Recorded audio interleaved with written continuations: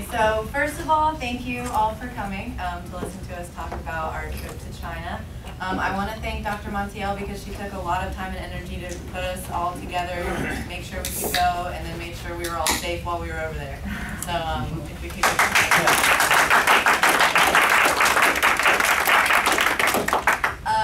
So I'm Aubrey Kemp. I'm a student in the graduate program studying collegiate mathematics education. I'm Michael. I'm an undergrad student here, and I'm also the president of the Math Club. Oh yeah, I'm the president of the American Mathematical Society Graduate Student Chapter. So to start off, we're just going to show you some pictures of the campuses that we visited. One of them we were staying at overnight, and the other one we would go to for our mathematical music theory class. So we'll just go through some of these. This is one of the views from the dorms where we stayed. We were on the 13th floor, so we got a really great view of just the buildings. And you can kind of tell, and you'll see in later pictures too, that the city just kind of keeps on going on and on and on. And this is outside of Shanghai, but close enough to where you get the idea of the city. And this is the dorm that we were staying in. We stayed on like the 13th floor, so we had a pretty good view of everything from there. The campus where we stayed was very beautiful. We had, for example, this pond would just kind of run right through the middle of it. A lot of people would be outside doing Tai Chi at any time of day. And then, like I said, the rest of the campus there was just so many pretty things to look at. And that's the walkway. And this is the group walking around campus.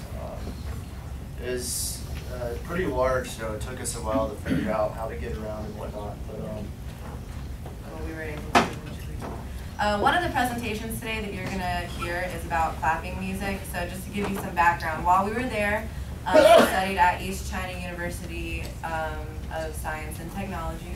And so we were in a classroom, and you'll see the other campus in a minute, but we were in a classroom, and there were 9 of us from Georgia State and 40 Chinese students. So we were able to interact with them and everything. We split up into 5 different groups to study 5 different things with mathematical music theory. One of them was clapping music. So this, we were practicing, some of the students were practicing a little bit of the clapping music, and so you'll hear more about that in a minute. And this is the group at the very front entrance of the campus, and they had like this really cool lion statue in the back, as you can see. This building, we took, not only were we able to take the mathematical music theory course, but we had the opportunity to participate in a Chinese culture class on the campus where we actually stayed. So this is the building where we had our Chinese culture class. And this is the professor, actually. Her name's Yang Jinglan, and she's a pretty well-known politician and professor in Shanghai. She did a really good job at giving us some basic history of China and whatnot, Shanghai culture. Just a few more things from the campus. There's a really wide open lawn. A lot of students on the campus would go and exercise in the mornings and throughout the day. But I thought it was really interesting that these bushes, you know how sometimes here we'll see bushes shaped in words, but over there they also do that with Chinese characters. And so I just thought, I don't know, it's really interesting. There were a lot of similarities between our culture and their culture, but there were also obviously many differences. Big Ferris wheel near our dorm. So just some few more views from our dorm. It was just really beautiful, so we couldn't not keep in mind, this is like 20 minutes outside of downtown Shanghai, so it just gives you an idea of how big the city is. So on the days where we would study mathematical music theory, we would take a 1-hour bus trip over to the other campus, which was right next to the East China Sea. And so that campus was really wide open. You could tell you were right next to the sea. It was slightly more humid, and you could just kind of feel it.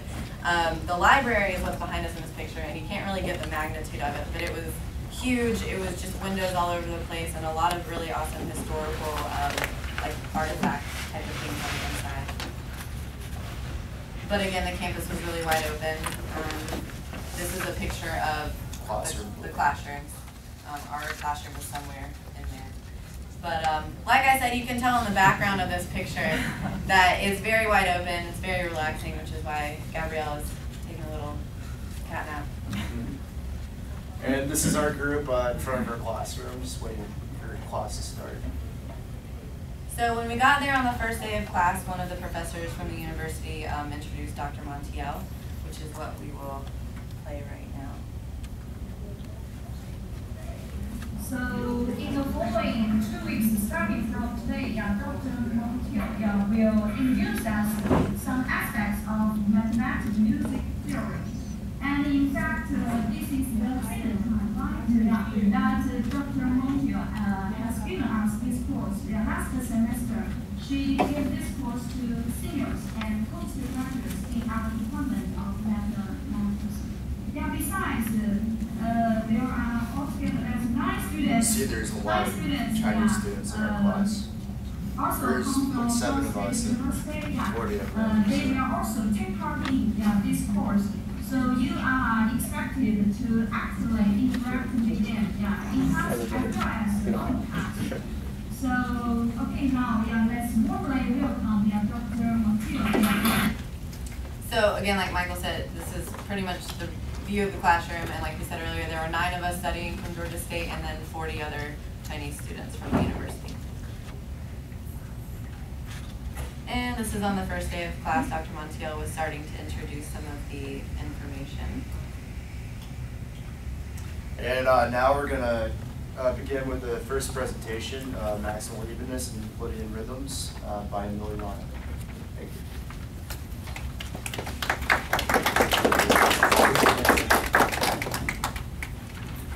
Hi guys, my name is Emiliano and I'm a graduate student, music student from the School of Music, obviously. So I'm going to talk to you about maximal evenness and Euclidean rhythms. Alright, so what do the most used world rhythms and an ancient algorithm described by Euclid have in common with SNS accelerators in Euclid physics? Well, the answer is patterns distributed as evenly as possible. Now, back in Shanghai, we proposed a problem to the class related to SNS accelerators. Time is divided into intervals, and in the case of SNS, 10 seconds. And during some of these intervals, a gate is activated by a timing system that generates signals. Now, this is the problem we proposed. The problem for a given number n of time intervals and another given number k less than n of signals is to distribute the signals as evenly as possible among the intervals. Now, a mathematician by the name of Jorkeland represented this problem as a binary sequence of k1s and n minus k zeros, where each number represented a time interval and the ones represented the signals, or represent. Now, we can summarize it as the following. We construct a binary sequence of n bits with k1s such that the k1s are distributed as evenly as possible among the zeros. Now, the problem turns interesting when k and n are relatively prime. So now let's see how Jorkeland's algorithm works. In this bar right here, we have 7 ones and 12 bits, and 7 and 12 are relative primes. If we place the 7 ones to the left, which they are here, we get a remainder of 5 zeros, or 5 columns of zeros. Now, if we look at what's written in red, we have this translated in terms of the Euclidean algorithm. So on top is the Jorkeland way, and then Euclidean way right here. If we take the remainder of 5 zeros and place them underneath the ones, it gives us a new remainder of 2 columns. As you can see, Jorkeland's algorithm has more steps than the Euclidean algorithm, but at the end, when we get a remainder of 1 or 0, according to the Euclidean algorithm, we stop. Now, we read the sequence starting from the number at the top left. We go down the columns, begin again at the top of the second column. We see that the ones are distributed as evenly as possible, given that 7 does not divide into 12.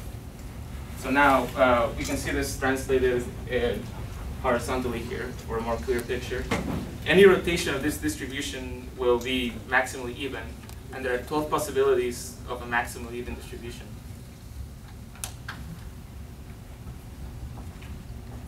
Now here's a video of my other group member, Elodie, who couldn't be with us today, socializing, or no, not socializing, talking with students about what we were doing.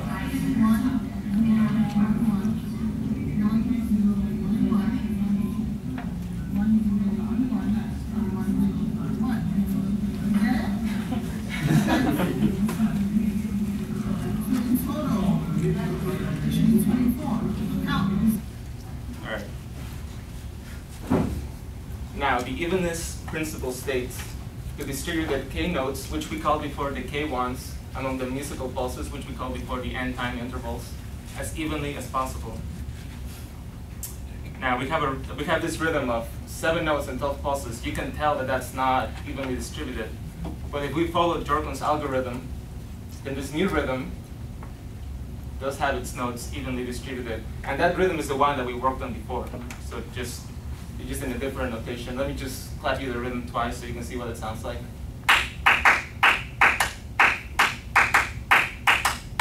Yeah, that's what it sounds like. So it's a pretty cool rhythm. Now, since Jorkon's algorithm is basically the same as the Euclidean algorithm, I guess we could call these rhythms Jorkon rhythms, but they are known as Euclidean rhythms, and denoted by E of k and n, where k refers to the number of notes once, and n is the number of pulses, time intervals. Now, here's a video from actually the day of our presentation. What we created a rhythm to show the relation between the Euclidean and the Jordan, and that's what he created. It's actually a 23 by 9, which we now write. So here, one of the students created his own rhythm using 33 and 9, which is once you do the process, you came up with that, which is actually 1 0 0 1 0 1 0 1 0 1 0. 1 0 0 1 0 1 0 1 0 1 0. all right. So now I'll play the rhythm that the student created there. Now the way I did it was I played the ones with my left hand and the zeros with my right hand to give it more of an actual pulse. So I have drumsticks, so you'll hear exactly what I'm doing.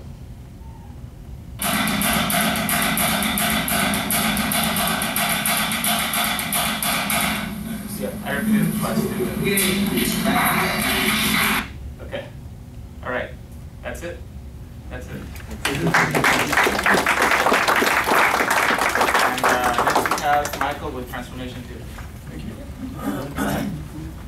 you. Okay, so me and Gabriella, who's also an undergrad math student here, and Daniel Nolan from the School of Music, did our project on transformation theory, which pretty much connects group theory with mathematical music theory. Now, modern mathematical music theory applies group theory to pitch systems by considering intervals between pitches as transformations. And in our case, we studied TI and PLR groups, what they represent musically and mathematically, and the isomorphism between the two groups. To give some background here, the 12 pitches of the modern musical system can be represented by the first 7 letters of the English alphabet, and where each letter represents a different frequency. And you can see via this picture at the bottom that it's convenient to represent it by Z12. The set of notes played simultaneously are known as chords, and we considered a group of chords known as triads, which are 3 notes played simultaneously, and we studied major and minor chords. Here we have the mathematical definitions of a major and minor chord, as you can see below. And we let n be the set of all 24 major and minor chords. Now, in music theory, transposition refers to the process of translating a pitch or set of pitches by a constant interval. And you can see how we can express this translation mathematically applied to a chord. And then similarly, we can define inversions as such. And the set of all transpositions and inversions forms a group under composition. It's known as the TI group. And here's a geometrical interpretation. Transpositions, you can see, can be represented as rotations of a triangle through 12 points equally distributed in a circle, where the 3 vertices of the triangle represent all the pitches of the triad. And here is the geometrical interpretation of inversions. And in this case, we apply it to C major. Now, the T and I transformations have musical, group theoretic, and geometrical interpretations, which our group studied. In addition to these transformations, we also studied the parallel, leading tone exchange, and relative functions applied to the elements of N. Now, you can see the definitions down here. We say two triads are parallel if they have the same letter neighbor of opposite parity. In other words, if it's major or minor. Two triads are relative if they're of opposite parity, and if the root of the minor triad is 3 semitones below the root of the major triad. And then leading tone exchange, a big triad is also of opposite parity, and the root of the major triad is replaced with its leading tone. And here you can see we can represent these these functions mathematically applied to major and minor chords. You can see P of a minor chord is as such P of X, and then P of a major chord, P of Y. Most importantly, we study the isomorphism between these two groups, which can be shown explicitly, and also can be proven by the fact that the two groups have the same group presentation. Here you can see we defined the isomorphism explicitly, where we represent the elements of PLR in terms of the group's generators. And here's some pictures of her presentation. You can see me, Gabriella, and Daniel. Daniel helped give us some musical background to the students, which definitely helped a lot. And you can see the Chinese students presenting their part of the project. And you can see Gabriella presenting her part. And it was a good project to work on. We enjoyed it.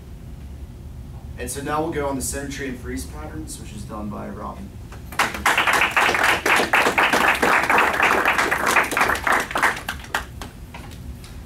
Hello everyone, oh my goodness, so many people here today. Thank you for coming out again. My name is Robin Baidia. I'm a PhD student in mathematics here. I'm studying under Dr. Montiel. My group, which consists of Drake Kennedy as well as several Chinese students, studied symmetry and freeze patterns. So let's just start off with what we're working with, the domain. A musical plane is essentially just a subset of R2 that has a musical meaning in a given context. We can define that in several ways depending on context. So for example, we can define a minimum unit of time to be a unit along the x-axis. We can define a minimum harmonic interval to be a unit along the y-axis.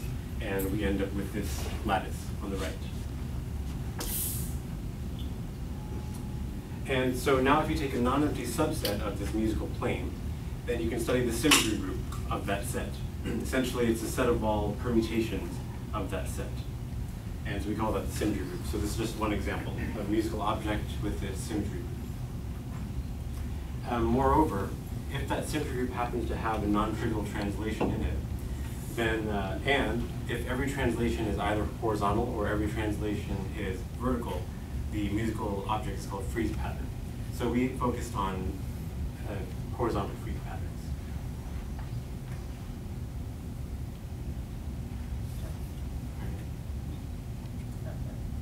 Freeze pattern. There we go. All right. So the article that my group presented was an article called Symmetry and Musical Transformations in Musical Plane, written by V. Hart. And there was an assertion that I found a little bit strange, and that was that the author decided to restrict her attention to isometries that can be decomposed in this form, where we have vertical reflection, a horizontal reflection, and a translation, and that's not all isometries. So later I'll talk about maybe a motivation for that particular assertion. But if we do take the assertion of the author, then we find that there are 7 types of musical freeze patterns. And we're using John Conway's footprint analogies to identify them more easily. So this is one of them, the hot freeze pattern. The hot freeze pattern has a symmetry group that's generated by just a horizontal translation. And the symmetry group is isomorphic to the edges. Here's another freeze pattern. It's called the step freeze pattern. This symmetry group is generated by a glide reflection, and that glide reflection is generated by a translation and a horizontal reflection. That symmetry group ends up being isomorphic to Z as well. And the third one, the jump freeze pattern, this one is generated by a translation as well as a horizontal reflection. And there are 4 other freeze patterns. 3 of them have symmetry groups that are isomorphic to D infinity, and one of them is isomorphic to D infinity cross Z mod 2Z. So the students that we were working with tended to have a minimal musical background, and so I thought, well, how are we going to introduce these students to these types of musical objects. Well, I thought, well, why don't we just start off with subsets of the Euclidean plane and show how we can take a finite object, apply transformations to it until we get an infinite object, and show that actually has a symmetry group that we desired. And so there we go, explaining how to generate such an object. So explicitly, I showed the group this particular group pattern. So this is the finite object that I started with, and I applied transformations to it until I get an infinite pattern that has a certain symmetry group. In this case, the Hopf symmetry. So let's just listen to what that sounds like.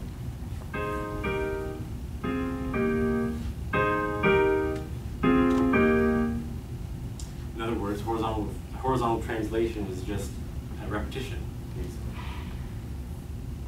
And so each of the students generated a particular subset of the plane that has a given freeze pattern. So I'm just going to show you 3 of the patterns that were generated by students.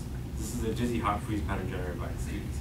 On the top, you see what students generated, and on the bottom is what Drake and I translated to music.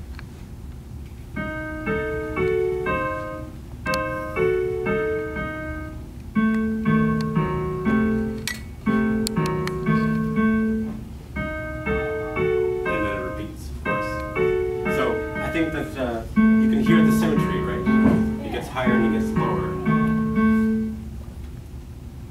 Here's another one generated by students. It's a sidal freeze pattern.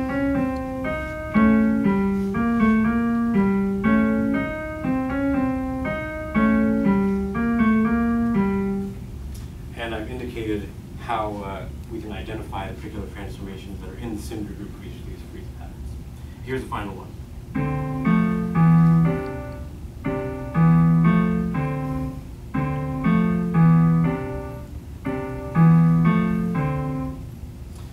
These musical examples are just some of the interpretations of the mathematical objects that we started with. So here's me and Drake presenting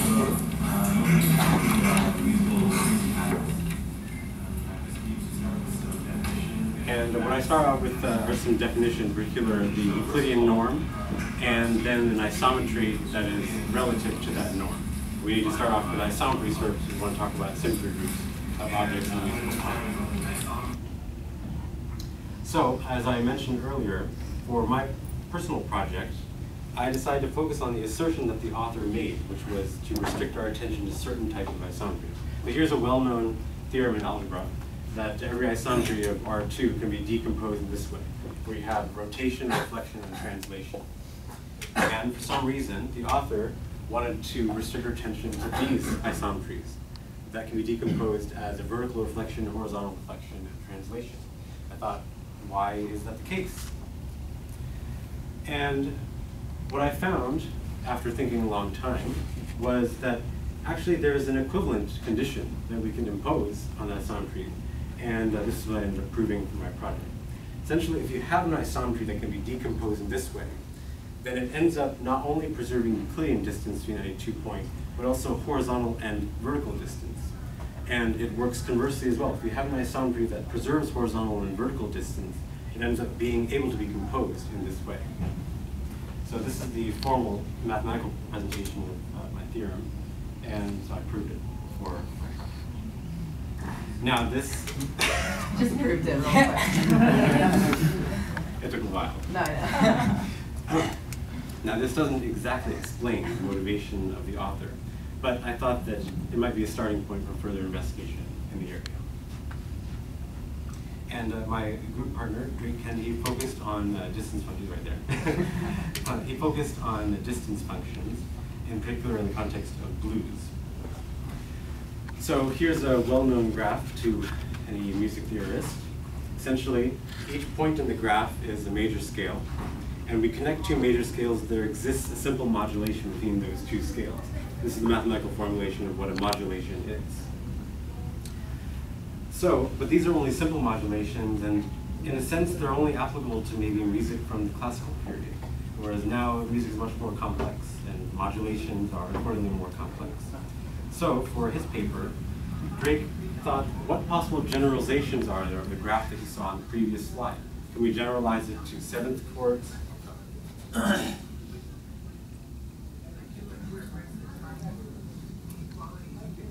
Triangle inequality, right? We have to check that distant function satisfies the triangle inequality first, right? So one of the generalizations that he was suggesting, and we were testing it on the subway. And there's Dr. Chen in the background. Dr. Chen sitting down. Yeah, okay. We had a lot of train rides to get around this huge city, of course. So that's my presentation.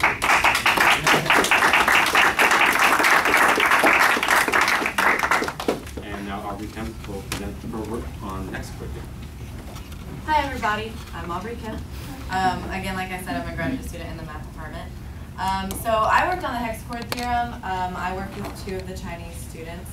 We gave our presentation based on a proof of the hexachord theorem by Juan Iglesias. But what I'm going to do is go through an example of how we can apply the hexachord theorem and kind of see how it works before we do that, so we can give some more context to the problem. So this is my group that I worked with. They were really great. I still actually keep in touch with one of them. So, the hexachord theorem, first we want to start off with defining a few things. The first one is a hexachord. What is a hexachord? That is a series of 6 notes. So if we consider a hexachord where the notes are distinct, and then we look at the complement of that, we will end up having 12 distinct notes. And this is what we call a dodecaphonism. So we are going to be looking at dodecaphonism when we're talking about the hexachord theorem. This is an example right here. This is Jacob's ladder, and if you look carefully, all of those notes are actually different from one another. So we can use this when we're looking at the hexachord theorem. The inventor of dodecaphonism, originally when he started looking at this, we look at a hexachord of 6 distinct notes and its complement. And if you look at the distance between the notes and the intervallic content, it ends up being the same, which is actually very interesting.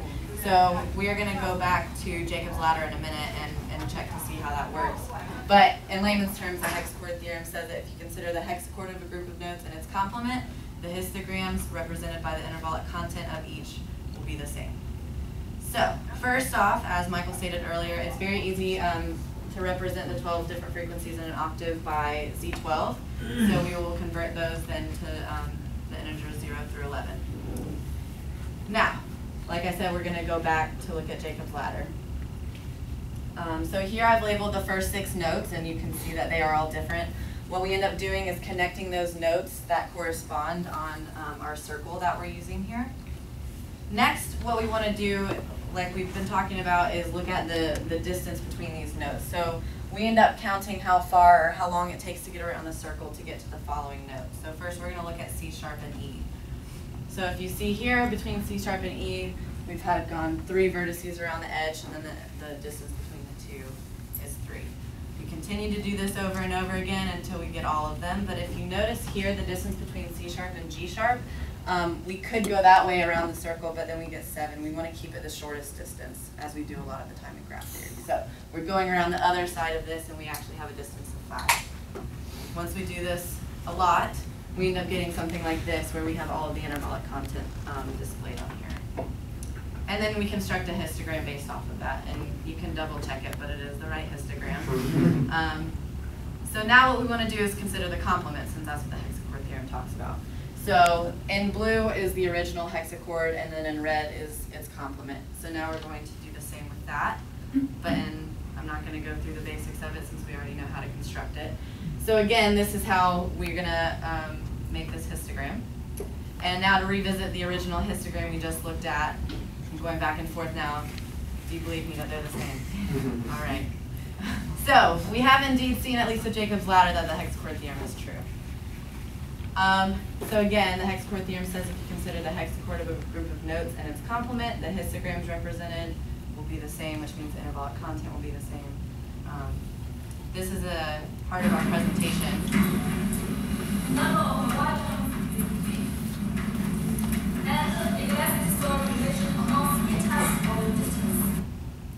So, like I said earlier, we presented the proof by Juan Iglesias, but obviously this has been studied by a lot of different people. It started off in crystallography, and the problem of determining a set of points based on their distances arose. And so it started in crystallography, then it kind of moved into mathematical and music terms. And so, again, here's Juan Iglesias' proof, which is discussed here.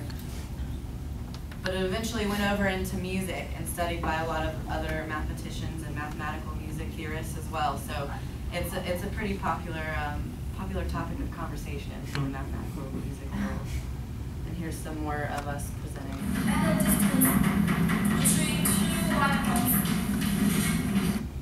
Okay. So, as I said, we looked at Juan Iglesias' proof, which is of the discrete version of the hexachord theorem. If you saw on that last slide, we were writing the words black and white all over the board, and his proof starts off with coloring the first hexachord either black or white, coloring its complement the opposite color, and then analyzing the distance between consecutive notes that are the same color. And eventually, once you do that, you can get we find the proof has that the consecutive distances between the same colored notes are the same, which means that the intervallic content would be the same. It's a very, very, very brief overview of that proof. But again, here's some more so you can see the black and white.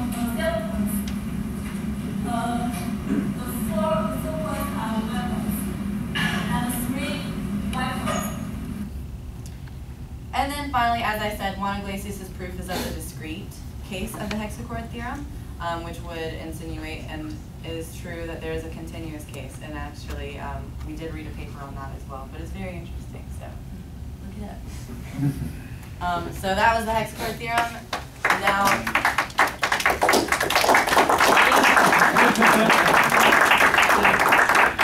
So now we're going to hear about clapping music, which was going to be presented by Alana.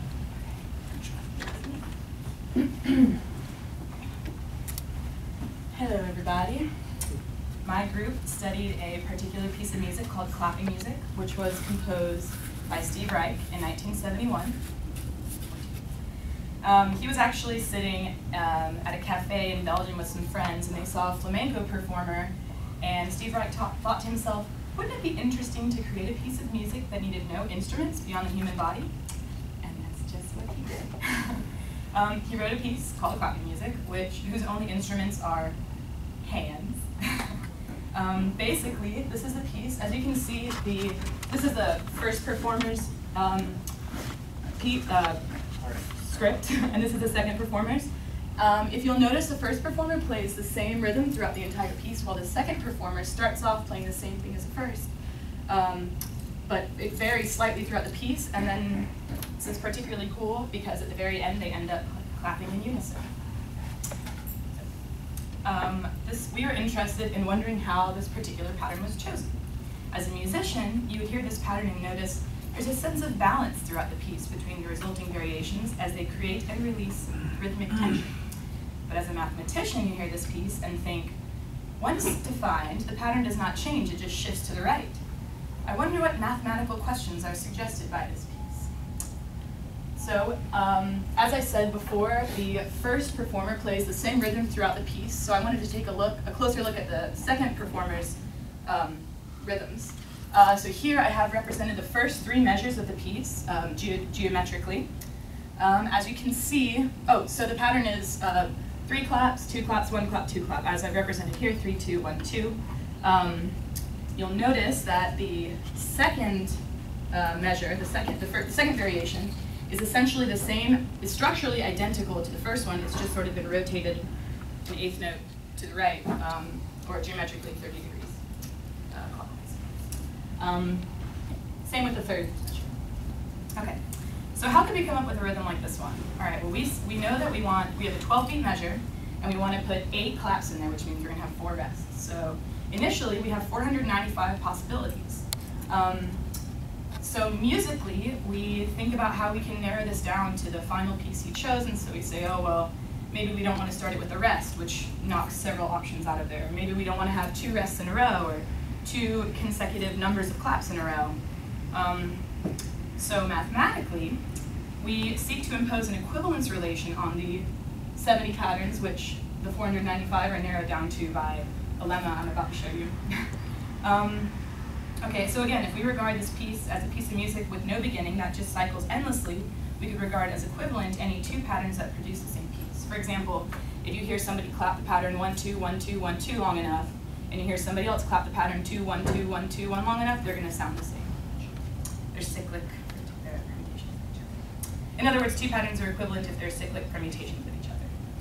So my group read and studied a particular essay called Mathematics of Clapping Music by John Hack. And he called our attention to this particular lemma, which is mathematically how we narrow down the number of possible rhythms. And this is a video where I'm discussing the particular isomorphisms and lemma mathematically, and how, basically just talking about how we can narrow the 495 down to 70, and then eventually, as you can see here, down to 10. So, okay, now that we're down to only 10 possible patterns, we can look at them on a more individual basis, and rather than looking at all 495 and ruling some out, and all 70, now we only have 10, so it's more reasonable to actually look at them individually. So, let's say we don't want to have, oh, okay, right, so I mentioned, or maybe I didn't mention, but the piece is composed in 13 measures. The two performers start off playing identical rhythms, and by the end, they're playing back in unison again. So we want to rule out, so these are our 10 that we have narrowed it down to. We want to rule out the patterns that won't make it all 13 measures, that are essentially going to bring the two clappers back in unison before the piece is over. We want it to last 12, 13 measures. So we rule out 3-1, 3-1, and 2-2, 2-2. All right. Then we say, okay, well, we want to rule out all the patterns that have consecutive numbers of claps. So as you can see, we ruled out any pattern that has two consecutive numbers of claps in a row. So finally, we're down to 4-1-2 and 3-2-1-2 as our only possibilities, and we believe that 3-2-1-2 was chosen out of those two because it is the more evenly distributed rhythm of the two. So here's it again, if you want to look at it. And this is a video of Drake and Emiliano from the music department performing the piece. So you can hear how cool it is.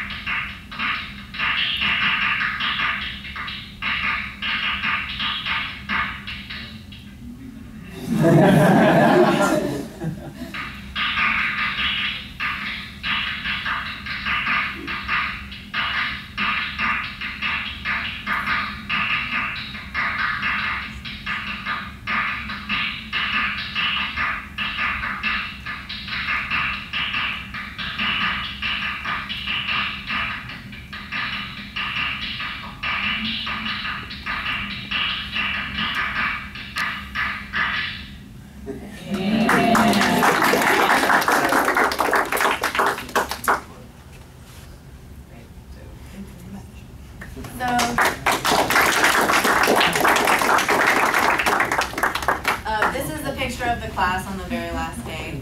So you get a picture of how we were feeling. We made really good friends with people. That's actually a picture from China also. So very quickly, we're going to go through actually some little less academic information, because we did have time while we were there, obviously, to explore the surrounding cities. And so Hangzhou, Suzhou, and Shanghai in general, we're going to go through some of those pictures. So Hangzhou is going to be done by Alana.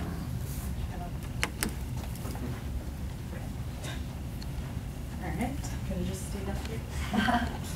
So Hangzhou is a really pretty green town, just a little bit outside of Shanghai, whose slogan is "No hurry, no worry." And you really get a feel for that when you're walking around. It's just really peaceful, lots of bodies of water. We walked through a really pretty park. There were water lilies blossoming on the surface. It was just really peaceful. We took a little boat tour and saw something in particular that I really loved about Hangzhou was we were out in the water, but if you look to one side, you see these gorgeous, lush mountains and wide open sky, and then you turn around and you look the other direction, you see all this skyline, all this city. So it's pretty cool. It's a nice blend of city and country, and it's kind of like something for everyone. Here's a couple of us on the boat. That's Elodie. She's in the math department. She's more beautiful mountains and city. I mean, this is like pretty far outside of Shanghai, and that's what the skyline looks like. So, like when I drive to school, I drive through Buckhead, and I say, "Oh wow, what a skyline!" And then I see Atlanta, and I say, "Oh, what a big skyline!" But this is like kind of country for Shanghai. Give you a taste of how developed this place is. This is more of our delightful boat tour. This is a homie we met along the way.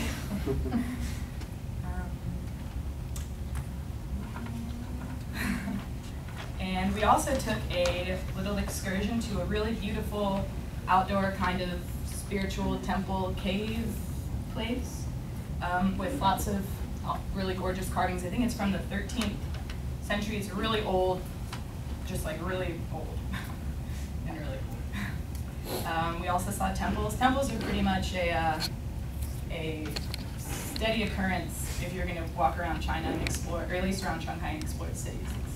Gotta see some temples, they're beautiful.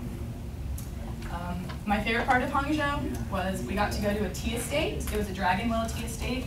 And it was my first time learning anything about how tea grows or how it's harvested or how it's roasted or packaged or anything. It's just really cool. Those are all tea plants that are just terraced.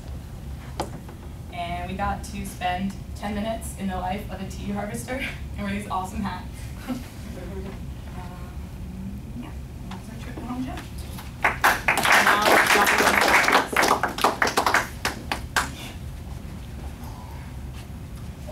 We also took a day trip to Suzhou, another city that's close to Shanghai. And we visited a place called the Lion Grove Garden, which was a beautiful complex of buildings as well as, of course, a garden. And whereas Hangzhou is known for its natural beauty, Suzhou is known for its man-made beauty. And in particular, in the Lion Grove Garden, there is a notable labyrinth, a rock labyrinth that was completely carved. And this is kind of this style of sculpture. And walking through this labyrinth always got lost in it. It was a huge labyrinth, and it's just like walking through an Escher etching come to life. And since my group, Drake and I, since we studied symmetries in class, I thought that it was particularly interesting that essentially every single window in Suzhou was different. And I could find essentially every symmetry that I studied in class in the windows at some point. Of course, there are asymmetrical windows as well and more naturalistic ones. But I became a little bit of a window enthusiast when I went around Suzhou. And I'm also a calligraphy enthusiast. I got my name written in calligraphy in the Suzhou. That was Suzhou. That was Suzhou. And then lastly, we're going to end with just staying around the central location of Shanghai, what we did while we were there. On the first day, we were able to go visit one of the Buddhist temples, so it was kind of like cultural immersion right away once we got there. But this is actually in People's Square, and this is obviously the group of us that went, minus Bernardo, which he had to go, I think. But we took, this is Mac or ex-Mac tutors here, but we were able to take this big bus tour around Shanghai and see a lot of the things. So this is right here, one of the Buddhist temples. We actually didn't go in this one, but you can see it appears to be made out of gold. But even the building behind it, it has like golden windows. So this whole city, no matter where you looked, was just beautiful everywhere. This is one of the, these are really, really ginormous Buddha statues. This is a picture you'll see in a minute, and this is actually, the buildings you see, the structures are from one of the pictures on the flyer, actually. But this is the Pearl Tower, and you'll see that a lot in the next few pictures. But this is near People's Square. You can see this whole wall has flowers all over it, and you can just see the magnitude of the city. It just looks huge, and it is huge. But this is at the top of the Jinmao Tower right now. That's in one of the top 5 tallest towers in the world. So we are very, very high up, and I know it's cloudy that day, but you can kind of just see the city just goes on and on and on. And here's the Pearl Tower again, so you get another picture of that. Here's some of us in front of that flower wall, boys There was a French concession, which was basically just this huge marketplace where you can go and like barter with people and buy things. This man is not part of our group. But we actually ran into another study abroad group from the biology department, and so these are some of their students, and they were from Georgia State. So it was really interesting seeing them on both sides of the world, really. Again, these are the structures that I was pointing out earlier. The city is just beautiful and huge. And there's Dr. Chen. He was able to come visit for a few days, and so he got to kind of show us around the place. Now at night, so the bund is kind of what was blocking the wall of flowers and those buildings. And so we got to take a little tour around the bund, and at night the city just lights up. All of the buildings have lights on them, and it's just incredible. Some of them even have messages on them, and this would change very periodically. So here's the Pearl Tower again at night, and just this bridge would change colors. Again, it's just completely lit up sky. It's incredible. This is a little shopping area that we were able to go to near near Shanghai where we stayed. This is again that bridge. This I think is a good picture of the Pearl Tower too, because it just is incredible. Some of us were able to go to the Shanghai Museum. So this is a picture of Robin taking a picture of the ceiling while we were there. Well, I didn't go, but they went, but it was while they were there. And this, it's hard to tell from this picture, but this piece of wood is probably about this big, and it's made out of one piece of wood, and this man carved every single bit of this, and by every single bit, I mean like there are tiny, minute little details in this carving that I can't even imagine doing myself. Yeah, facial expressions, eyebrows. I mean, it's incredible. So, and I know it's hard to see, but it was just great. So this right here. So I told you that the Jin Mao Tower is, I think, like in the top 5 right now in the world for the tallest tower. This is what they're actually constructing right now. You can kind of barely see in that picture that they're working on it at the top. But you can see architecturally it just like kind of twirls as it goes up, which is really interesting. All of these buildings that we were looking at just were interesting to look at. So it was just great. But this one is taller than the Jin Mao Tower, so this is actually going to be probably in the top 1 or 2. Number 2. This will be number 2 in the world once it's finished being constructed. So this is just a video of us and some of the Chinese students playing cards, because we just we got to know these people, we fell in love with these people, and it was just a great experience overall. We'll just let this play for a minute. There's actually 2 different card games going on.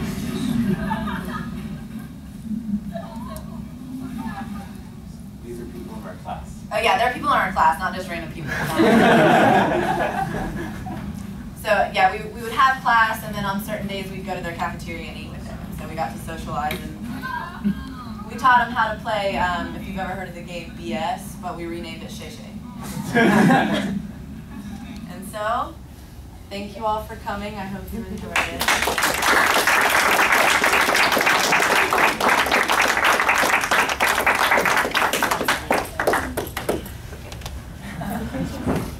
You didn't mention that one of them fell in love with you. Oh, no.